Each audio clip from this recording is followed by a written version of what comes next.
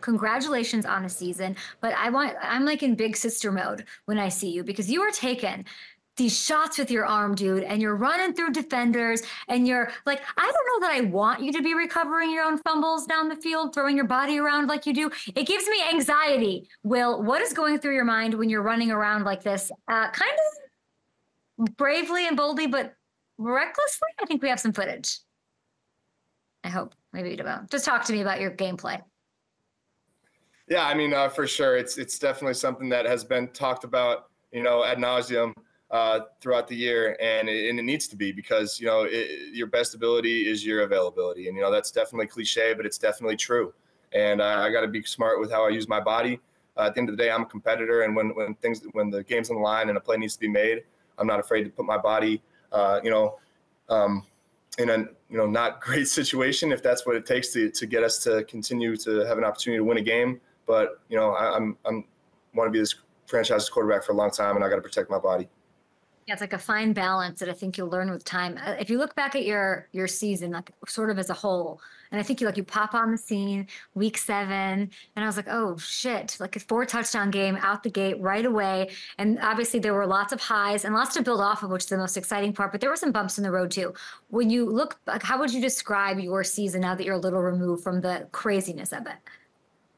For sure, ups and downs, a lot of excitement, some disappointments, but overall just a lot of learning. And I feel like I came out of it, just with a lot of confidence that I could do this thing and that I could play at this level, at a high level, and that I can, as long as I continue to put the work in, be a quarterback in this league for a long time, for this team for a long time.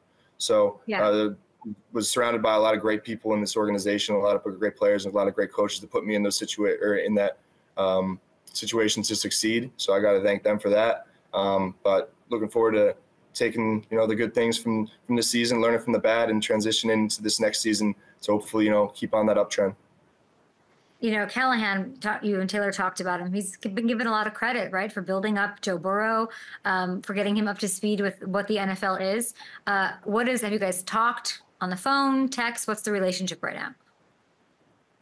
Yeah, we talked when he first got hired, and it's cool for him to have reached out right away and, express his interest in coaching me, and was there for his press conference when he first got hired.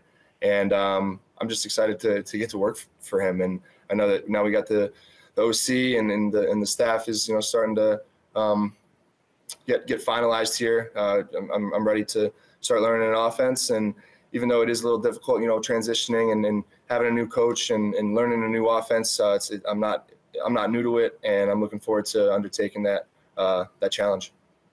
Yeah, I think he's going to evolve your offense, and it's going to be really nice to see. And I cannot wait to see what you do with it.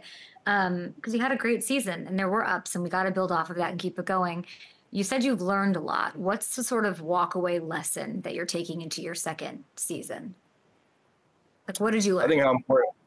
I think my biggest lesson that I'm taking, that I don't think I necessarily did the best job of, that I improved as the season went on and as I got more comfortable, which is my leadership role, and just how important it is for me to be communicating and connecting with my teammates and my coaches, to make sure that everything that's on my mind and everything that I'm feeling and I'm seeing, they understand and they know. And sometimes that's not an easy conversation. And as a rookie, having to talk to a vet, that could be uncomfortable. So I feel like as the season went on, I was able to grow into more of that leadership role. But I understand, just as a quarterback, how important it is to just be connected with those guys and to show love and know that you're only asking and telling them these things because it's in the best interest of them and the team.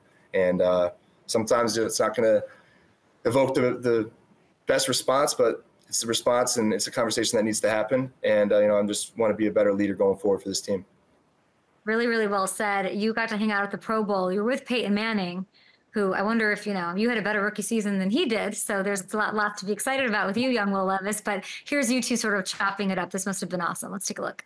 That was one of the first things that jumped out to me, was how Brian would benefit Will. And I've enjoyed getting to know Will and keeping up with him. And, he got some good experience in his first year, but now you're looking for some continuity in the system. How amazing was that? Incredible. I mean, Peyton and I, first got connected, as I had the opportunity to go and be a counselor at his camp down in Thibodaux. And then continuing that relationship since then has been really, really cool. And he's obviously Hall of Fame, one of the best quarterbacks of all time, but I think he's Hall of Fame, one of the best individuals of all time too. And to hear him say those words and to show that, he's got some faith in me, it makes me want to work even harder.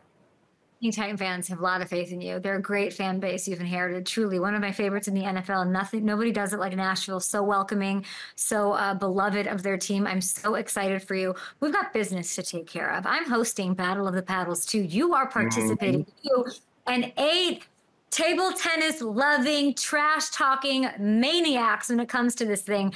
How's your table tennis game? It's good. I'm not going to hype myself up too much, but it is good. I've always been a natural, player with the paddle in my hands. I will say I haven't played in a while.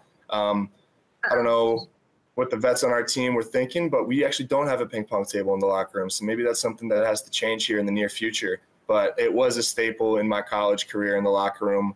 I was always, if not top dog, right up there in the locker room. So I'm looking forward to it. I'm repping Old Spice. I'm going down there for the second annual P&G Battle for the Paddles, and I'm excited. I'm excited. It's definitely a heated competition and a lot of good players, but I know that Old Spice and the Swagger Andy Perspirant is going to keep me not sweaty, even though I am a pretty sweaty individual. So I'm ready. I'm a big backhand player. I'm a big defensive player. Okay. So we'll see.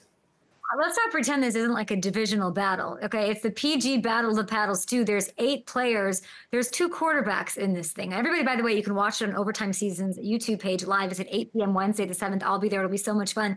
But if you think I'm not going to try to, get in your head and stir some stuff up between you and Trevor Lawrence, you're out of your mind. I was going to say, if there's one person I want to beat, it's Trevor. He's 1-0 against me, so I got to even the playing field, at least on the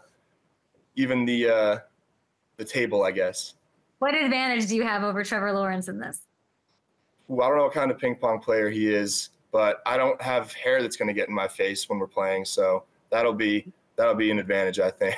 I'll steal his headband, and I'll convince P&G that for Head and Shoulders, it'd be good to have his hair all over the place and show off that mane.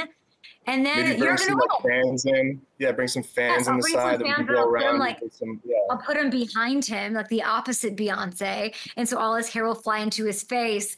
And then we've got a real situation here with P&G Battle of the Paddles on Overtime Season's YouTube page, guys. It's amazing. It happened last year. By the way, Trent Taylor won this thing. He's back. That's your real competition. Yeah. I'm a little scared of him. Yeah. Jamal Williams, just get your stuff together. Get your stuff together and get your ass to Vegas, Will. We appreciate you. Congrats on an incredible rookie campaign, and we cannot wait to see what's coming up. Actually, why don't we say hi? You on a Super Bowl some days. Andrew Whitworth around. Andrew, want to say hi to Will Levis?